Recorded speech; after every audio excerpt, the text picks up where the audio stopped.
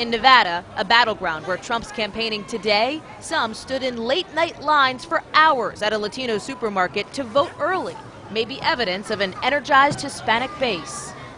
And you just heard reference to a key group of voters, Latinos, who could make all the difference in some very important states. For more on their importance in this election, I'm joined by our political director and moderator of Meet the Press, Chuck Todd. Chuck, pleasure to see you. How are you doing, sir? Good. Let's talk about the Latino vote. It could make a difference between who wins and who loses. So far, what we've seen is that there's a lot of talk for months. You and I have had this conversation for months.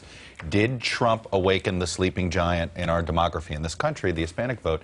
And all of the data in Nevada, in Arizona, even in Texas, Florida, all this early vote points to surprising upticks in the Hispanic vote. Although you could argue not that surprising. This was something that essentially we thought what Trump had done with the Hispanic community, it would do that, and it looks like they've activated. So it could be not a vote for someone, but maybe a vote against someone. It is, and if you're Hillary Clinton, the fact if African-American turnout is down, you can handle that, particularly in states like Florida and even North Carolina, if the Hispanic vote surge that we're seeing an early vote is duplicated on Election Day. And Chuck, very quickly, where could Trump have an impact? Well, you know, Trump is throwing spaghetti at the wall, looking for another state.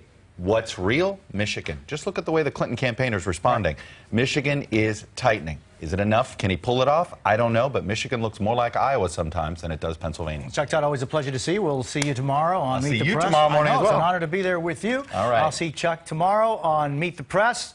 Decision time on Meet the Press. Don't miss it every Sunday.